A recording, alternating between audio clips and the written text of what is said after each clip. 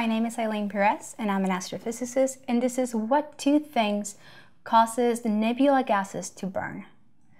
Generally, when we mean something is burning, it means that it's going through the fusion process. And the fusion process is the nuclear process, which we take a lighter element, combine it with more lighter elements, and make a heavier element.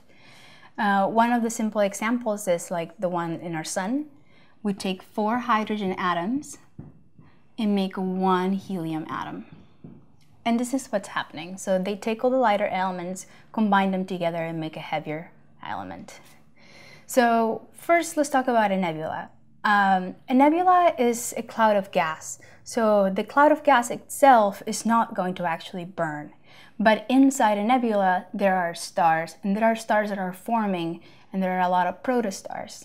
So in these early ages of the stars, which are the ones that are actually going to burn, there are 2 things that are very important. And the 2 important things for a nuclear process is temperature and pressure. So first, the protostar must have collected enough gases from the nebula to actually become hot enough and have high pressures in order to combine these elements. So the 2 things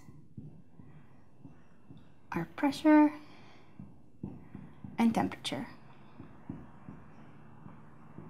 Now, how far can a star take up a nuclear process? So let's talk about the fusion shell. So we can turn hydrogen into helium. We can turn helium into carbon. After that, we have neon. After neon, we have magnesium. And then after magnesium, we have oxygen. And then after oxygen, we have silicon. And then after silicon, we have iron. And that's it. We cannot fuse anything past heavier than iron.